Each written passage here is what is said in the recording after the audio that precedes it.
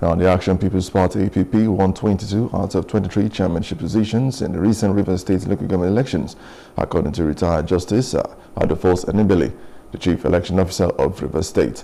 Independent Electoral Commission (RISEC). However, the announcement for Eche local government area has been delayed due to ongoing results collations.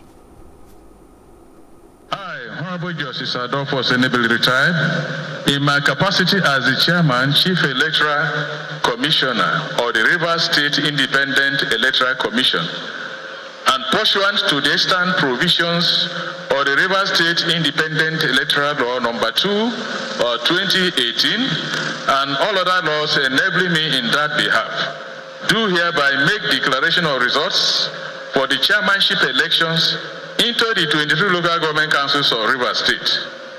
After painstaking collation of results at the close of poll by our team of officials regarding the local government council elections conducted this day, the 5th of October 2024, the following candidates, having scored majority of lawful or valid votes cast in 2/3 of the respective wards comprising their respective local government areas of Rivers State, are hereby returned as elected chairmen or chairwomen. They are 1.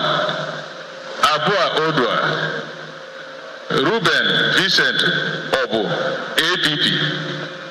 Ahoda East, Ezu Rizi Chibudom Hezekiah, A.P.P. Ahoda West, Ikoro Iyeko, A.P.P.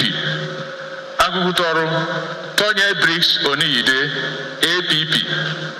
Andone, Lazarus Gote Intogwile, A.P.P.